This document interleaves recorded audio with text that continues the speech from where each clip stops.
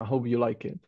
Now we'll move to Italy, where Giada will tell us a little bit more about the book that translates into Not Just Fatigue and the conference they held last year. Giada?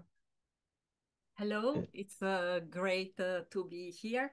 For those of you who don't know me, I am a president of the CFS ME Italian Association since 1999. Well, this year we truly wanted to be a global voice for ME CFS, so we started a podcast and we were guests on a platform called WIPI, which is about female empowerment and diversity inclusion.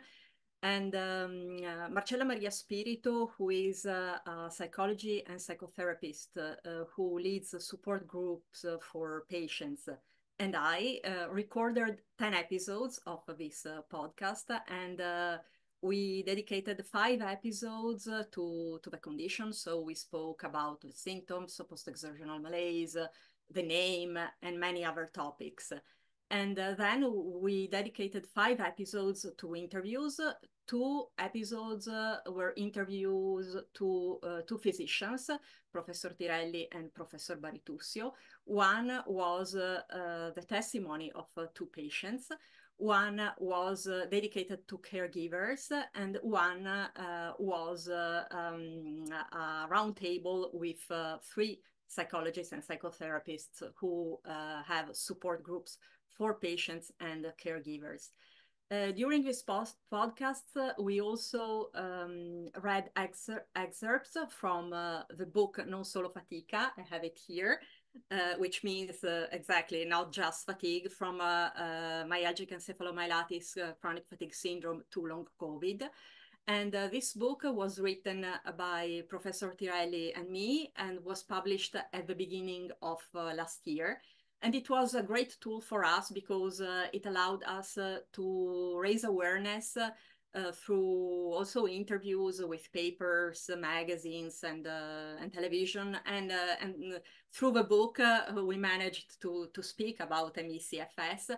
It's 150 questions and answers that we truly received during our years as workers and volunteers in this field. And if anyone is interested in translating it, feel free to contact us. We will be very happy to do that.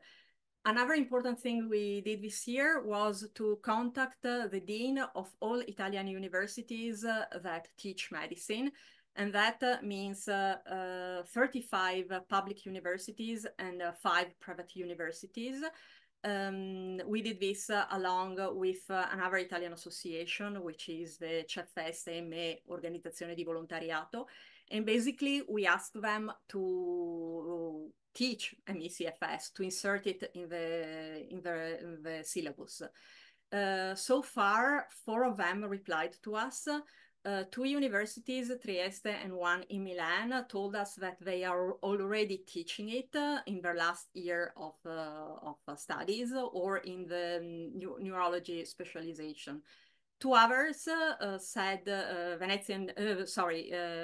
Firenze and Bologna told us that they were going to forward our request to the head of departments. And our next step is just that, contacting the head of departments and contacting the faculty deans. Another important step we took was to reach forward and we had a meeting with the head of reference center for the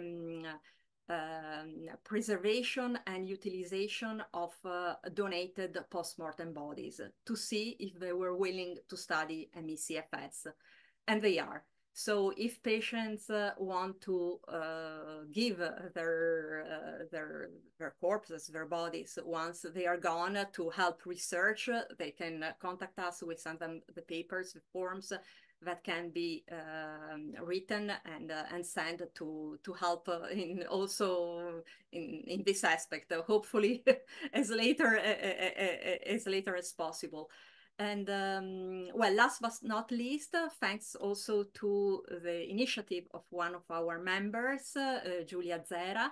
the town of Brescia decided to light up blue their fountain in Piazzale Repubblica on this upcoming May 12th on our WMEA World Day. And so if you are there around 8 p.m. On that day, you will see the fountain light up. That's all from me and from Italy. We have unfortunately meager resources and few people. We are all volunteers, but we try to do the best we can, and we are always happy to have a helpful hand if anyone else wants to contact us and volunteer. Thank you all. Awesome to hear about all the work in Italy, about the book, about education. I think it's also incredible how much it resonates with me, and I'm sure with pretty much everyone on the panel as well. That you know, the conversations about educating doctors. Yeah, that's something that we've all tried.